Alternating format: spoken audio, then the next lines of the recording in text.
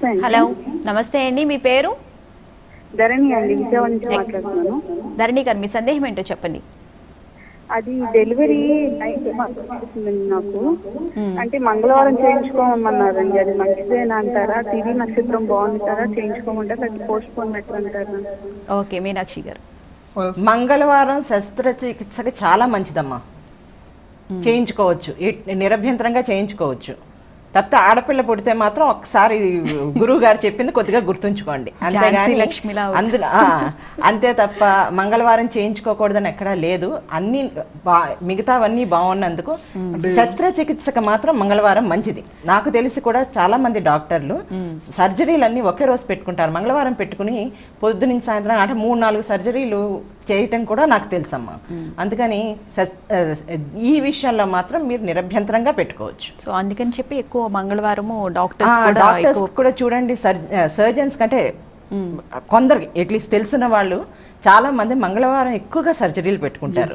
అంటే ఈ యొక్క జ్యోతిష్ శాస్త్రంలో కూడా రక్తవర్ణం, రక్తగంధం, రక్తమాల్యాం భరధరం, రక్తఛత్ర ధ్వజరథ పతాకాదిశోభితం మేరుం ప్రదక్షిణ కుర్వాణం అని చెప్పి మంత్రం చెప్తారు. అంటే కుజగ్రహము ఈ యొక్క పరాశర హోరాశాస్త్రంలో కుజుని గ్రహానికి సంబంధించిన కారకత్వంలో మాంసము మధ్య కారకత్వానికి సంబంధించినవి కుజుడు వస్తాడు.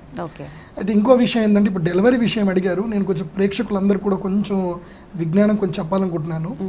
దయచేసి పిల్లాడు పుట్టడానికి ఏ అయ్యగారిని కూడా మంచి టైం ఇవ్వండి కడుపు కొయ్యడానికి మాత్రం అడక్కండి. అది పద్ధతి కాదు. పూర్వకాలంలో ఎప్పుడూ అడగలేదు, ఇప్పుడు అడక్కండి. వాస్తవంగా చెప్పాలంటే అసలు ఈ కడుపు కోత అనేది మన హిస్టరీలో లేదండి.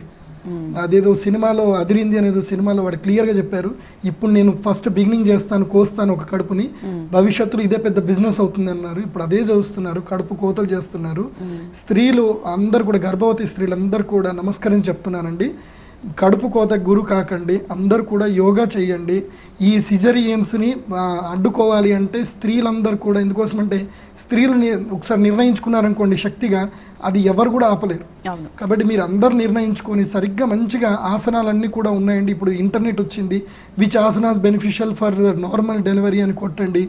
నార్మల్ డెలివరీ అవుతాయి, పిల్లలకు ఆరోగ్యం మంచిది, అందరికీ మంచిది. లేదంటే ఈ వెంటిలేషన్లు, మీరు డాక్టర్లను బతికిస్తున్నారు, కార్పొరేట్ హాస్పిటల్ బతికిస్తున్నారు. కాబట్టి దయచేసి నాకు చాలామంది ఫోన్ చేస్తారు, నేను చెప్తాను, అది ఏంట్రా అది కడుపు కోసి పిల్లాన్ని బయటకు తీయడానికి మేమైనా ఆ రావణాసురుడు చేసిన పని ఇప్పుడు మేము చేయాలన్నా అనేటట్టు. ఎందుకోసం అంటే మేఘదూతుండి బతికించుకోవడం. కొంతమంది అడ్వైస్ చేస్తున్నారు, నార్మల్కి వెళ్ళాలని ఆలోచన ఉన్నా కూడా నార్మల్ వద్దు, మీకు చాలా ప్రాబ్లమ్స్ వస్తాయి తర్వాత అని చెప్పి మరీ వాళ్ళు సిజేరియన్ చేస్తున్న సందర్భాలు రీసెంట్గా కూడా చూసాం. అందుకే గవర్నమెంట్ దీని మీద ఏదైనా తీసుకోవాలి తప్ప దయచేసి యోగా చేయండి, పర్ఫెక్ట్ యోగా చేయండి.